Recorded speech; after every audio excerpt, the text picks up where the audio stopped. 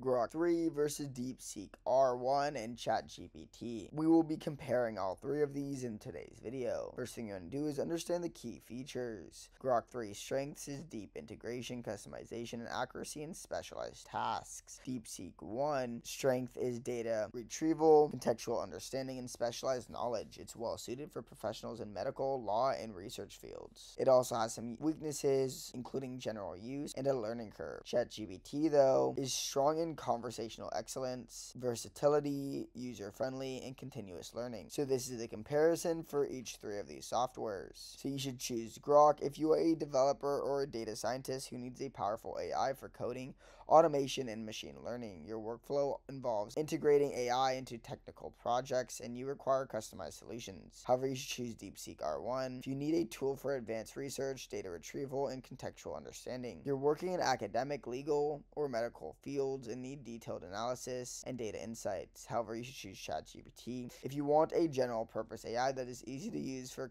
conversational purposes, content creation, or customer service. You value a user-friendly interface, and you need an AI that can handle a variety of tasks without a steep learning curve. If this video helped you, make sure to subscribe, but for now, goodbye.